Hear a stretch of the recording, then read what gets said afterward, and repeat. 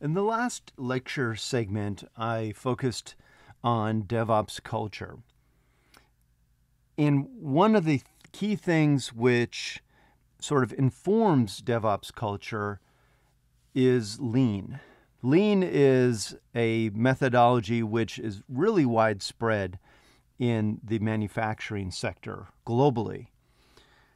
You'll commonly find lean implemented as part of a Six Sigma program where its focus is on improving the quality of manufacturing. Its focus is on decreasing the amount of defects in the manufacturing process and ultimately improving manufacturing yield. Lean has a number of goals at its core. One of its goals is to eliminate waste within a system, which is called muda. So you could think of this as, imagine you had a process which included a number of different steps.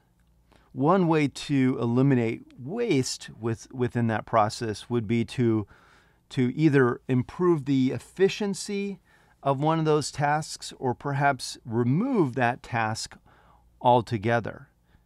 Maybe you have a task which is performed manually and you could improve efficiency by automating that task. Lean also is focused, as I mentioned, on product quality. And it does that by implementing a continuous improvement process, also known as Kaizen. With continuous improvement, you're sort of constantly monitoring the results from a process, and you're taking that as a sort of feedback loop, as an input back into the process itself. So you're constantly trying to figure out, how do I improve a process, make it more efficient? How do I improve the quality of the output from that process?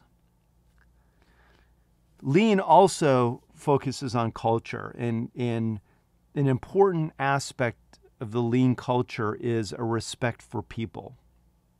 The leaders within a lean organization operate as servant leaders. They are there not to tell people what to do, but to help people overcome challenges and to solve problems.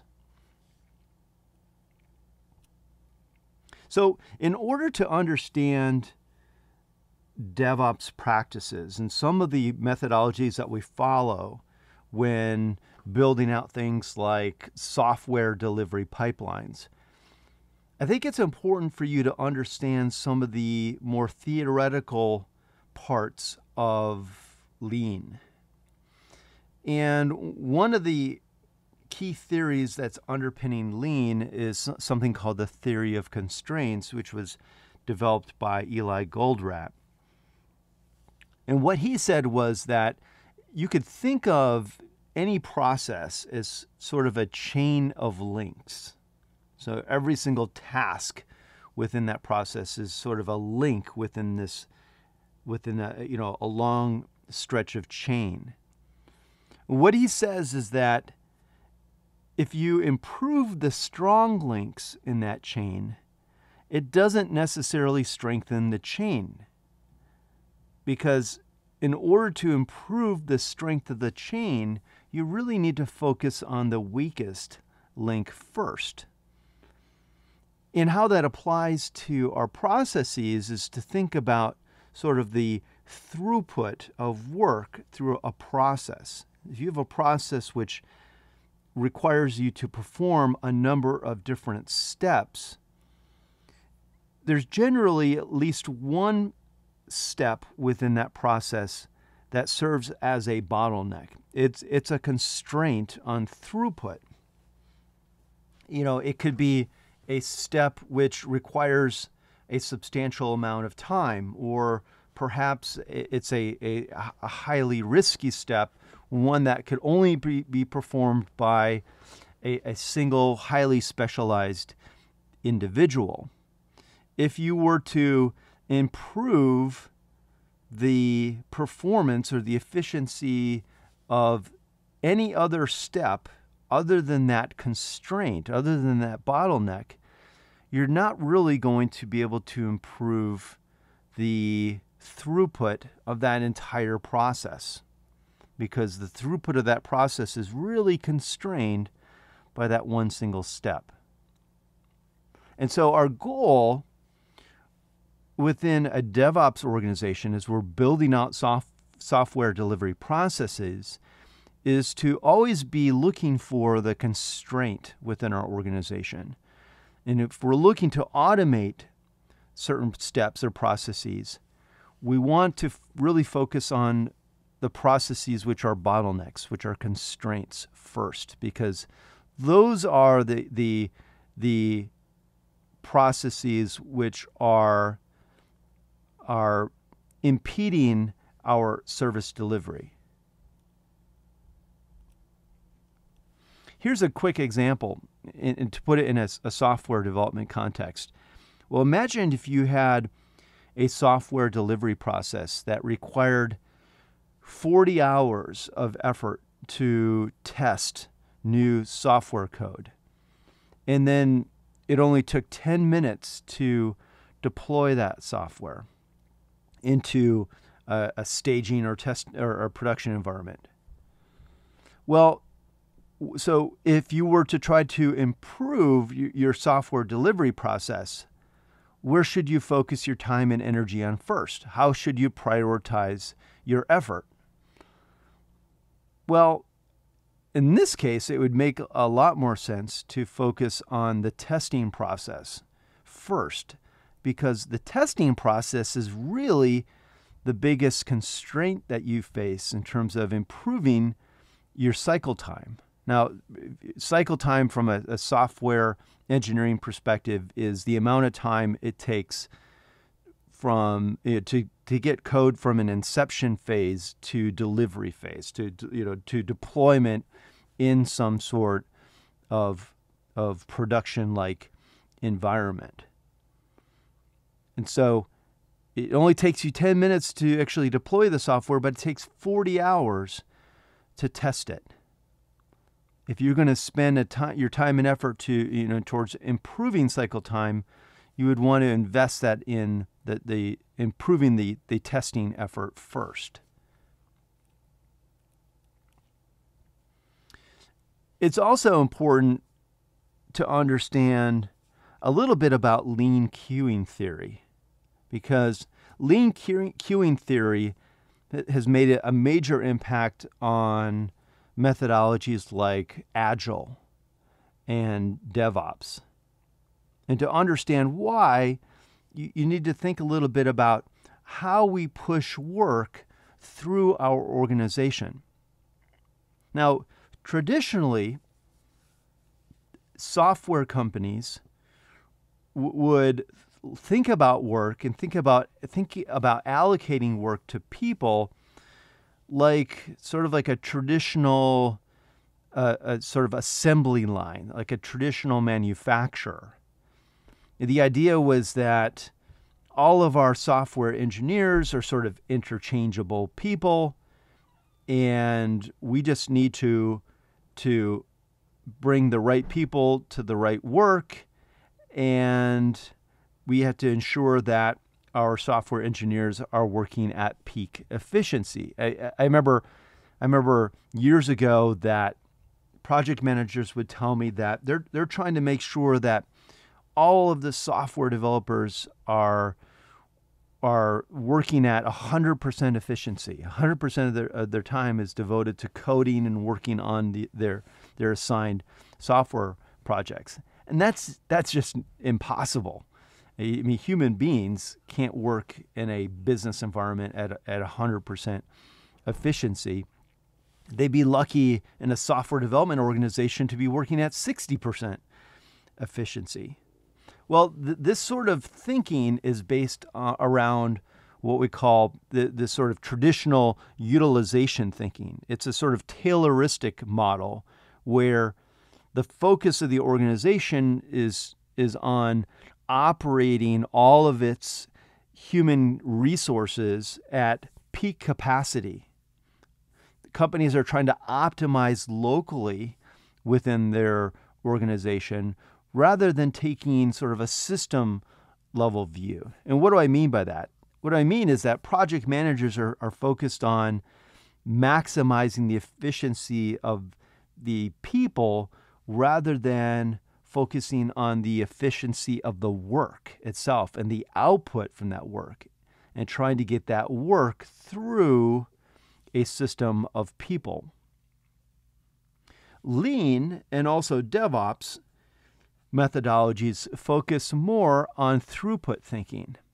And this is a thought process whereby we are trying to identify the constraints within our organization, and we're trying to minimize those constraints. We're trying to make them more efficient so that we can reduce, or we can improve the effectiveness of our delivery process. We can improve the throughput of work through the entire organization. So again, we're thinking about efficiency at an organization level, at a system level, versus focusing on individuals and trying to improve the efficiency of individuals within the system.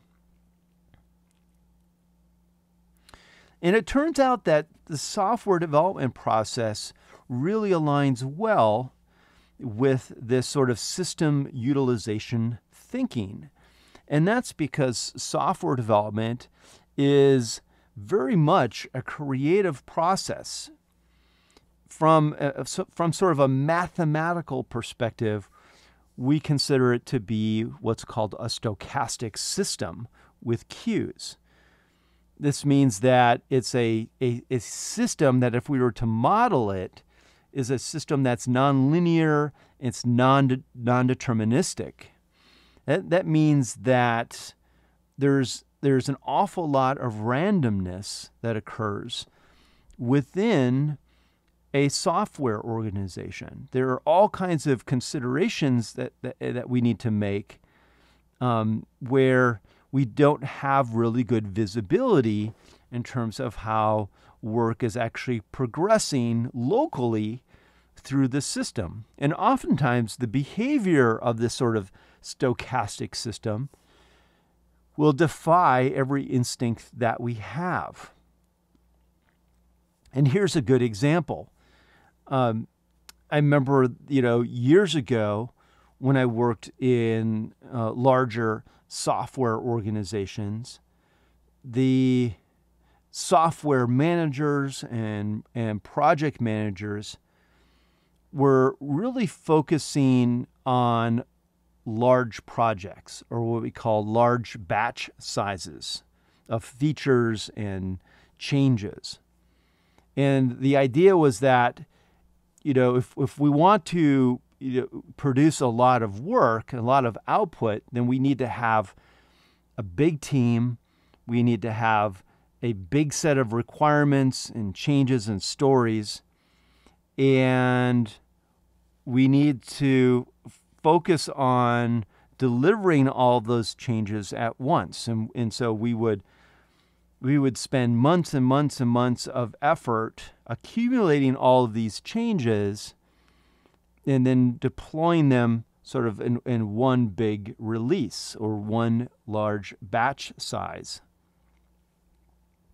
So, but the problem that we faced in these software organizations is that the larger the project was, the larger the cycle time became. As the projects got larger, it took longer and longer to actually get code deployed and released to in a production environment. And what lean queuing theory shows us and actually proves is that large batch sizes increase cycle time. It makes it actually harder to get work done. As we utilize people to a greater extent, as we increase the utilization of our individual software developers, it actually makes our cycle time worse. which it kind of defies our instincts, right? I mean, think of yourself as a project manager. You would think that as you improve the utilization of the software developers on your team, that you would actually get more work done. But that's not truly the case. It actually, in most cases, you'll get less work done because you've increased their utilization. And the reason why comes down to something called Little's Law. And again, this is based on lean queuing theory. And what Little's Law tells us is that the only way to maximize throughput of work within our organization is to minimize work in progress, or what we call WIP. If you've ever practiced, say, a Kanban sort of software development methodology, you'd be familiar with WIP. But the only way to maximize throughput in our organization is by minimizing work in progress through the organization, through the system, by using small batch sizes. And this is the primary reason why agile software development methodologies are really popular in organizations today, because they actually improve the throughput of work through the system. Instead of people working on really large, big, multi-week, multi-month projects, they work on very, very small projects. They work on small batch sizes. If you're following like a sprint methodology, you might have something like a 2-week sprint where the feature and all the work that you're doing has to be completed within a small 2-week window. And you're constantly pushing out new features and new changes. But they're smaller. They're smaller pieces. We take a bigger project, a bigger feature, and we break it down into smaller components because of Little's Law, because we want to maximize the throughput of work through our organization. And again, in order to do that, we need to minimize the size of the work that we're performing and produce work in smaller batch sizes. In our traditional organization, if you think about our software development lifecycle, you can sort of divide it into sort of 2 different domains. One is what I call the developer land domain, and the other is the operations land. In the developer land domain, we're engaged in sort of inception, and we're identifying business processes, feature requirements. We're matching those with different sort of architectural models and patterns. And then our software developers are writing code. They're building and composing software applications.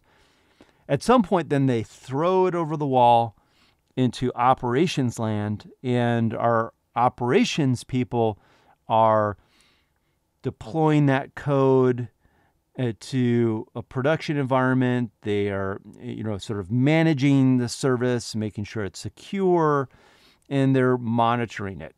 And they sort of this life cycle then continues. In a modern software organization, both the development team members and the operations team members are involved in all aspects of the service delivery life cycle. It just happens to be the case that developers tend to be more focused on earlier phases of the life cycle, and the more operations-minded people are more focused on the latter stages of the life cycle. But both the developers and the operations team members have shared accountability for the service delivery. And one way to build this sort of shared accountability is a process called design for operations. And this is a process which is very common in a manufacturing environment. You can imagine that when you've got a team of designers that are sitting around and they want to build a new car, they want to sort of design a new car. When they're designing that car, they have to keep the manufacturing process, top of mind. It's no good to design a fabulous, amazing, innovative new car if it's nearly impossible to actually build it in the manufacturing plant. And the same is true in the software world. Oftentimes what we find is that in a traditional software organization, the software developers aren't taking into account the operation of that software platform. They're not taking into account the deployment, management, and support phases of the service. And every piece of code you write has what we call a long tail, meaning that when you write code and ultimately you deploy that code, it might only take you, days or weeks to write that code, but that code will be running and will need to be supported perhaps for years, even decades in some cases. And so when you're creating that code, you need to take into account all the entire life cycle of that code. And that means that you need to think about some of the non-functional requirements of the service that you're building.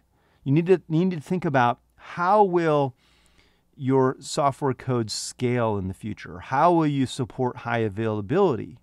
How is your customer service team going to be supporting the new feature that you are building?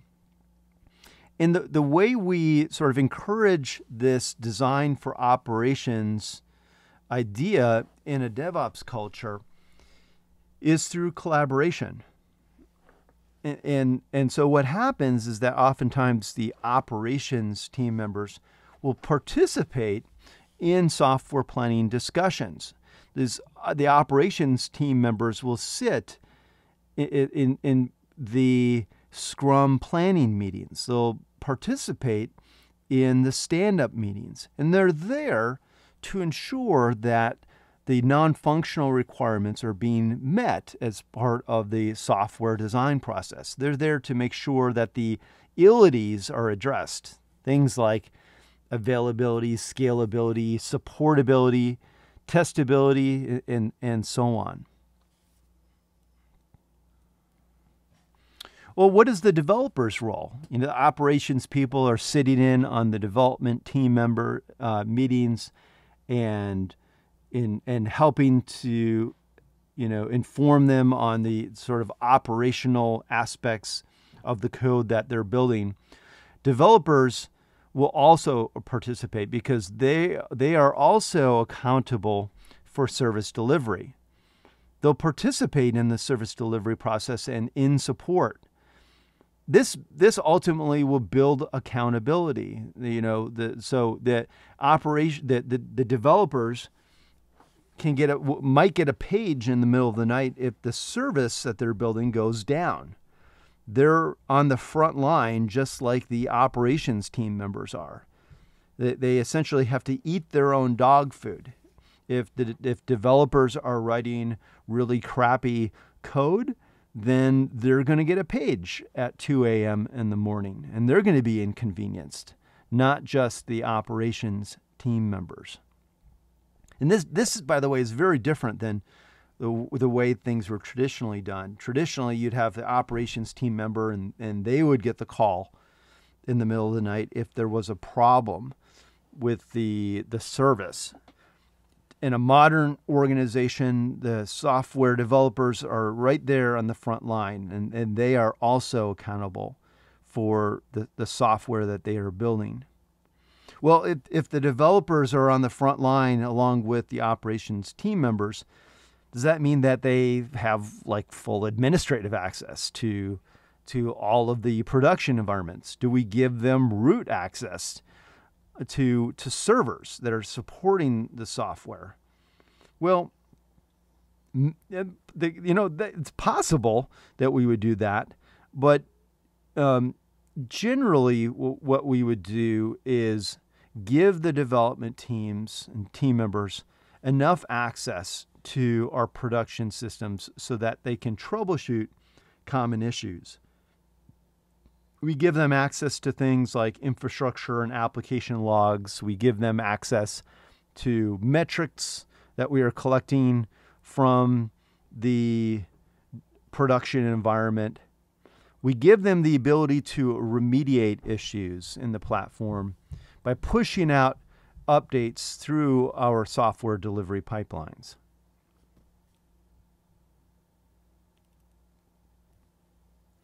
I mentioned that transparency was a key part of a DevOps culture. And this is, again, a key lean principle. This idea that staff are empowered to improve quality within the organization.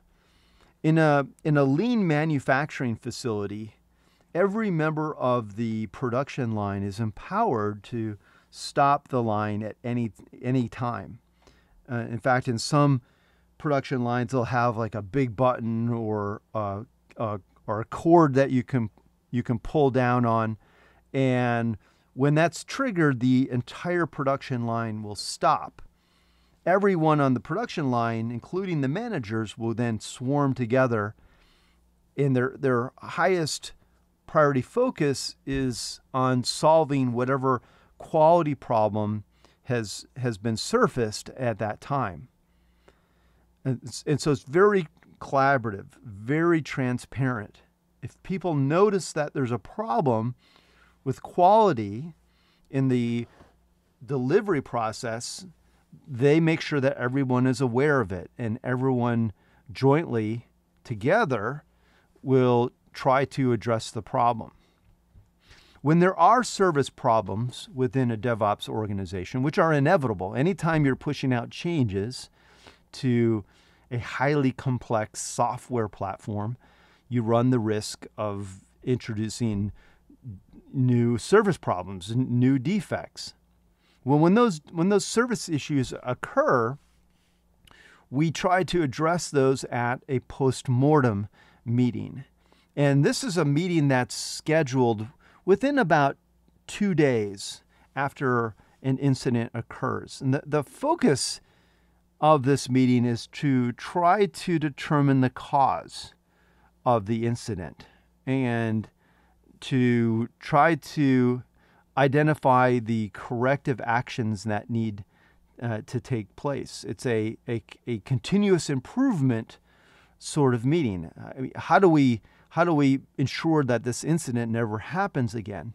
The purpose of the meeting is not to assign blame. It's not to try to figure out who caused the problem. And in so many organizations that I've worked with in my career, the focus of these types of meetings has been on individuals. You generally have some senior leader out there that is looking to point the finger at a person specifically within the organization. And that is a very good sign of a poor culture. Our goal is not to assign blame because, again, people can make mistakes, but generally those mistakes are a result of other deficiencies within the organization related to training or documentation or a poorly designed process. Our goal in a post-mortem meeting is to figure out the causes and figure out what corrections we can make to mitigate these sort of service issues in the future. And it turns out, believe it or not, that people like to work in very transparent organizations. They like to work in organizations which have a blameless culture because that's a culture that feels more safe to work in. And if you're working in a culture that's transparent and blameless, then people are generally more willing to participate in discussions and raise awareness of potential issues within the technology platform. And if people make mistakes, they're less likely to try to hide those mistakes. They'll be more forthcoming and more willing to discuss why the mistake occurred.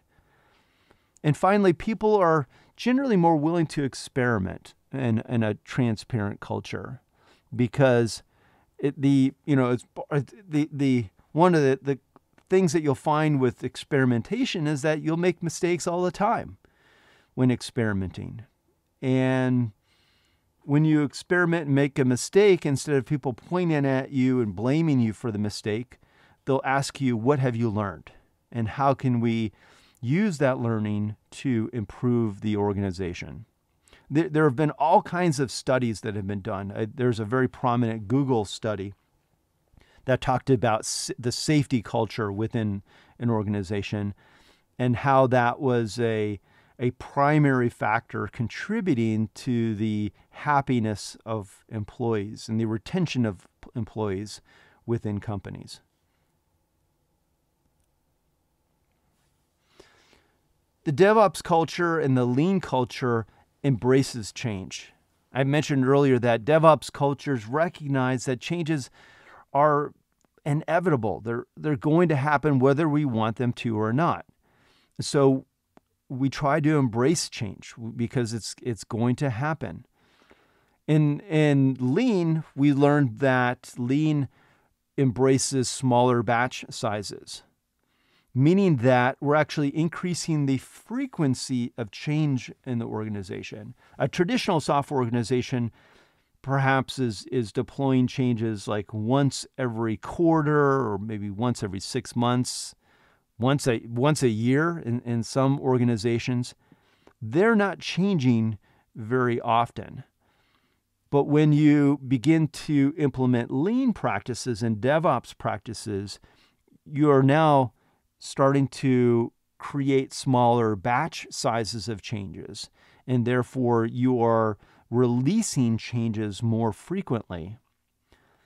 And it turns out that the more frequent we do something, the more frequent we change, the better we get at making changes. It's kind of like, imagine a championship sports team. You might have some of the best players in the world on your team, but if that team only gets together like once every 3 months and practices together, it's unlikely that they're going to actually be able to win a championship, because they don't get to do it all that. They don't get to work together all that much. They don't have the opportunity to practice. And so in our modern software organizations, if we are delivering changes more often, that means we're practicing the deployment process, the delivery process. And we're getting better and better at it because we're doing it so often. You can imagine that a company like Amazon, which releases thousands of changes a day, thousands of software releases a day, is going to be far better at releasing software code than a company that only releases code once every 3 to 6 months. In a DevOps organization, we learn to change often. We should be able to push our code changes at any time of the day without impacting our services. Companies like Amazon and Netflix have shown us that they're able to deploy software code hundreds, even thousands of times a day. Well, inevitably, the question is, how are these companies able to do that? How are they able to make so many changes every day? Because you're probably thinking that there are certain types of software changes that you just simply can't make in the middle of the day. You have to create a maintenance window and shut down your software for a period of time to update it or to update the database and so on. How can you make changes to something like a database schema in the middle of the day? Well, there are ways to do that. If you are an engineer and you think about it thoughtfully, there are ways that you can make database changes in the middle of the day, or changes you can make that don't require any sort of maintenance window. But these changes have to be designed carefully and thoughtfully. There is a strategy called a zero downtime deployment strategy, which you can employ, and you can leverage things like evolutionary database design techniques to gradually transform your database schema from its current state into a desired state. It's something like evolutionary database design takes, and now it requires more steps, and so it is a little bit more complex from that standpoint, but it doesn't require maintenance windows in your software platform. And you might be thinking, well, why don't all these traditional organizations just follow these practices? Why don't they use evolutionary database design? Why don't they implement a zero downtime deployment strategy? Well, because something like evolutionary database design, it might require you to do 3 separate deployments in order to get to a desired state. In order to fully deploy a new feature, you might have to do 3 or 4 deployments. And if your traditional software organization is deploying once a quarter or twice a year, then you're not going to wait an entire year or year and a half to deploy a new feature. You're just going to push it out in sort of one big bang deployment, even if that requires a maintenance window.